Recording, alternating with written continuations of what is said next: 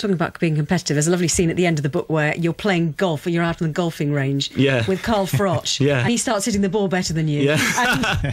What happened then? Yeah, we had to give. It was on a driving range. Me and Carl Froch, Elliot was there, and Ronald McIntosh as well. He was out there. He was out in Jamaica. Colleague, BBC colleague. He was out there in Jamaica, and went down to driving range because I was staying on the Trial Club golf resort. And it was just me and Cole started going at it. You know, the competitiveness in each other. We really went, and we was trying to do anything to beat each other. It was tough.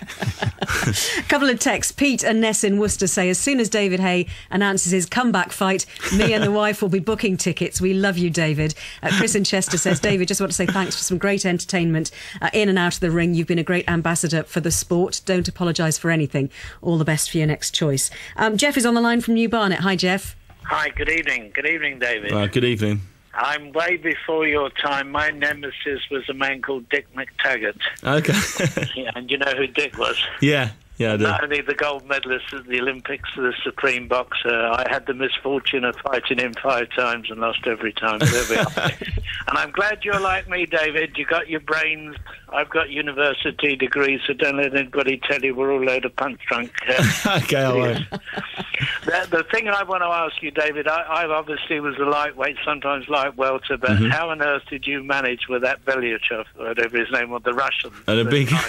Yeah, it was difficult. I realised that I couldn't sort of mix it up in close quarters with him because I think he had about 7 stone weight advantage on me. So I had to use a lot of lateral movement. I had to make him miss and make him pay. And I spent a lot of time with Adam Booth in the gym with big, tall sparring partners. Adam put these... I was going to ask you, how big was your sparring? I still train these days, and I train with a 20-stone, 6'4" former American college footballer. Okay, but it keeps you on your toes. I weigh 12 and a half, but there we are. Yeah. How on earth did you manage with this guy? Please tell me. It was just I have a lot of movement, a lot of lateral movement, head movement. I had to make sure that he couldn't touch me with his jab because we found watching tapes of him. Once he started landing his jab, he got a real foothold in the fight, and he'd start working off that jab. He wouldn't let his right hand go if he hadn't touched you with the jab. So I had to make sure that the jab didn't land. And when he started looking for the single right hand, making him miss and making him pay, and not worrying about landing too many punches per round. I was happy to land 10 clean shots a round as long as he didn't land any more than 1 or 2 on me. And we stuck to the game plan, and we knew that no way could a judge say I've lost a round if I've landed 10 punches and he's landed 2 punches. So we stuck to the game plan and we was happy with the result. Did he hurt you when he landed? I felt the weight of his shot. He hit me with one jab. I can't remember what round it was in, and I remember thinking, okay, that's why we've been practicing not to that's why we've been practicing not to get hit with a jab, because you can feel it right down to your boots. So I made sure there was very few shots in there that he hit me with, because I wouldn't have enjoyed getting hit by him, to be honest. Jeff, thanks very much indeed for your call. That was Jeff in New Barnet. A couple of texts for you. With the future of another British world champion in mind, says Robin in Staindrop, I think that is. How good can Tyson Fury be?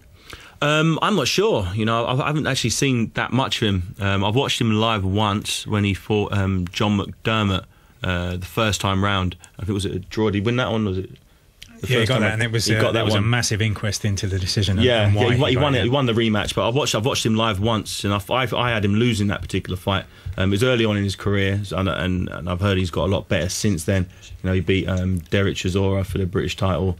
So he's on the up. I don't know. It's unknown. He hasn't really fought anybody yet who is sort of European level to really test him and push him. But fingers crossed he'll have some meaningful fights in the near future against guys who we sort of know the name of. And he's got the physical stature. He's massive, like 6'10" or something like that. He can dig. So fingers crossed he'll be having some good fights with the likes of David Price. He's someone who I sparred with before the Vladimir fight. Someone I trained with as an amateur as well. He's an Olympian. So I believe Tyson Fury and David Price will battle it out. But going by the prior experience, prior records, I'd go with David Price to beat him on points. David Price actually beat him as an amateur, and I believe he'll probably do the same as a professional. Who was your hero when you were growing up? I've had a few heroes. Nigel Benn was a massive sort of inspiration to me when I first started fighting. The way he used to come to the ring, the way he used to literally let his hands go.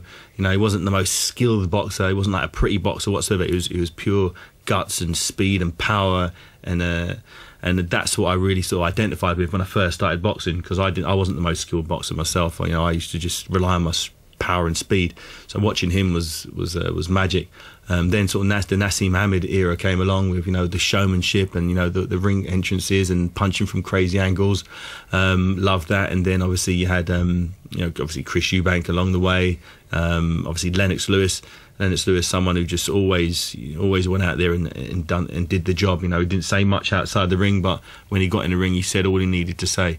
And obviously Roy Jones Jr., you know, in my late teens, you know, watching him ruling the light heavyweight division, going up to heavyweight and winning the heavyweight title.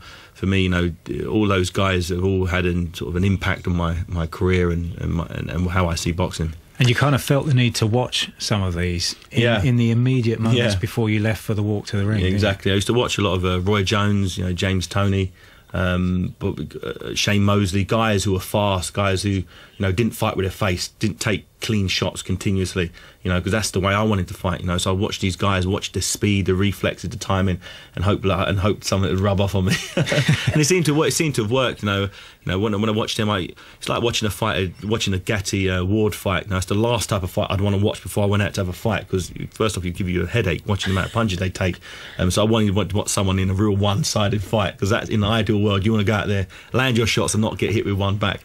And, so does it make you sad to watch Roy Jones fighting now? It does. Beaten? Yeah, getting beaten by guys that I know and everybody knows, Roy knows, his opponents know, shouldn't be anywhere near close to even competing with him, let alone beating him and knocking him out.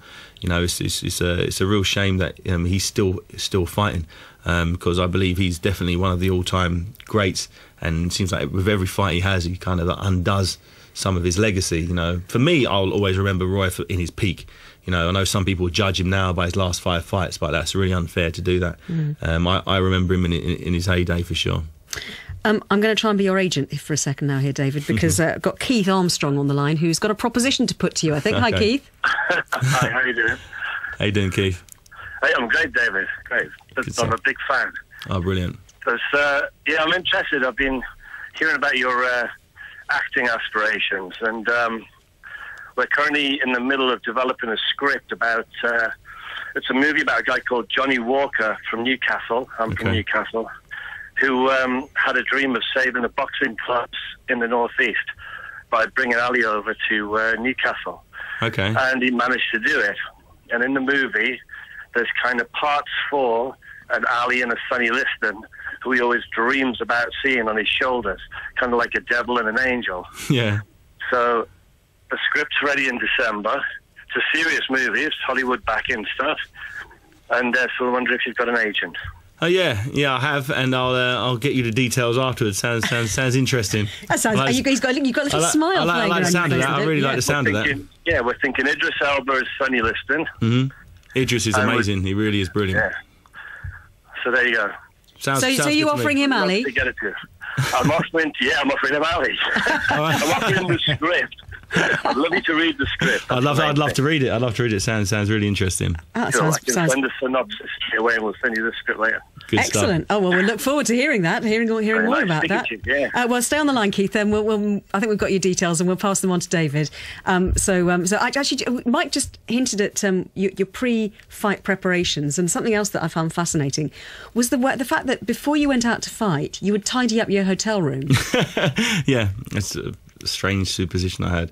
You were staying in nice hotels. I'd purposely be messy for the 3 or 4 days I was there, just leaving food everywhere, just so it gave me something to do there to fight. Maybe it's just to get my mind off the fight. I don't know why I did it.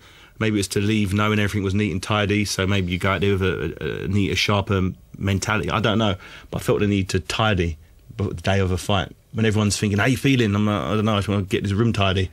It's a strange thing. Everyone used to come and look at me saying, and you got a maid who can do that? I'm like, yeah, I have, but I'd rather do it myself, make sure it's done properly. So you like that at home as well? No, at home I'm absolutely terribly messy. Never tidy up at home. only. So by rights, I'm never going to tidy ever again. In the end, did it become superstition? It did. I ended up, yeah, it did. I had to do it. I couldn't leave unless it was tidy. I'd go out and have another look in just to make sure, go around to the point where I opened in the cupboards to make sure everything was hung up and everything was neat and tidy. The other thing is that, and this was before you beat Valuev in Nuremberg, you went for walks at like 2 and 3 in the morning around Nuremberg, because I once spoke to Adam on the phone. He said, we're out walking with David and pals, and I think Elliot was there as well. But just I know I'm up strange hours. Would go crazy not getting a good night's sleep. You would think that's absolutely prerequisite to producing the kind of performance you did. One thing I tried to do before fights is to live my life. I try to do on the day of a fight what I do on a normal day, and my sleeping patterns are all over the shop. Sometimes I go to sleep at 4 o'clock. Sometimes I train till 2 a.m. in the morning, and so I'm used to working, going to sleep at crazy hours and sleeping during the day. My time's so all over the shop. So day before a fight, if I'm not tired, why sit around a room watching some German TV? You might just go out and have a walk. And that's what we did. And people kept looking at us thinking, what are you doing out? And so because you're suffering, everyone else has got to come out. Yes, everyone else has. So I rang up the troops, and everyone's like, aren't you fighting tomorrow, David? Go back to sleep. Because let's go for a walk. Adam Booth stuck with you, didn't he, through all of these times? And by some of the accounts in the book, you were not easy to train sometimes. Apparently not. No, reading it back, I looked like an absolute nightmare to train. I like to do things the way I wanted to do them, and sulking, and I don't know. I can't remember doing it, but apparently everyone around me says, yes, it's exactly how you are, David. So, but clearly Adam was prepared to forgive you. Yeah. Adam knows. Adam's boxed himself. He knows what it's like to be a fighter. He knows the stresses and strains that you're under, and different people show it in different ways. Some people sit in a room crying. Obviously I'm just being a bit annoying to everybody, and winding people up and falling out with people and not talking to anyone. And trainers face the same kind of pressure as well in themselves. They have a reputation. They want to win as well. I remember, and it's really important for a trainer to be calm in the corner, because any kind of panic transmits to you. Exactly. And we crossed at one stage during the Valuev fight, rather than go to Bunsey or Richie Woodall, whoever was there. We crossed into the corner. They've got microphones in the corner.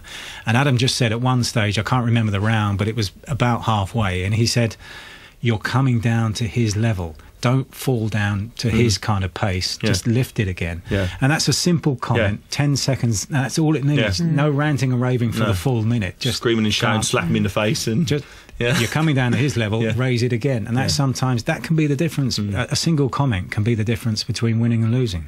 A couple of tweets to read you, David. Dazza says, you've given us lads some great fights to watch and cheer you on. Thanks for the memories. Enjoy South Beach, Miami in retirement, pal. And Stroller says, great interview with David Haye. Fascinating listening. Not many articulate fighters around like him. Wish him well in his retirement. And Terry says, I'm a trainee psychic, and as yet I can only see dimly into the future. I am getting David Haye following Audley onto Strictly. Any chance?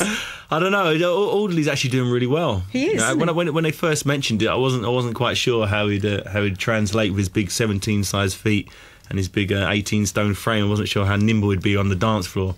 But he's proved a lot of people wrong. He's still there. He's still going, and I'm he's practicing tonight. For 10 minutes, he had your space in the car park. There's a secret. He's actually trimmed right up as well. He's lost over a stone. So maybe this is his calling. I can see the competitive David Haye kicking in again. If Audley couldn't beat you in the ring, maybe he can beat you on Strictly. Maybe. Listen, the book is really, really well worth reading. I mean, there are lots of good boxing books out there, but this is definitely up there with them. Making Haye, it's called. It's written by Elliot Warcell, who, with full cooperation from David Haye, even the warts. Yep. And it's been lovely to have you with us for the last hour. It's been good to be here. David Haye, thank you very much indeed.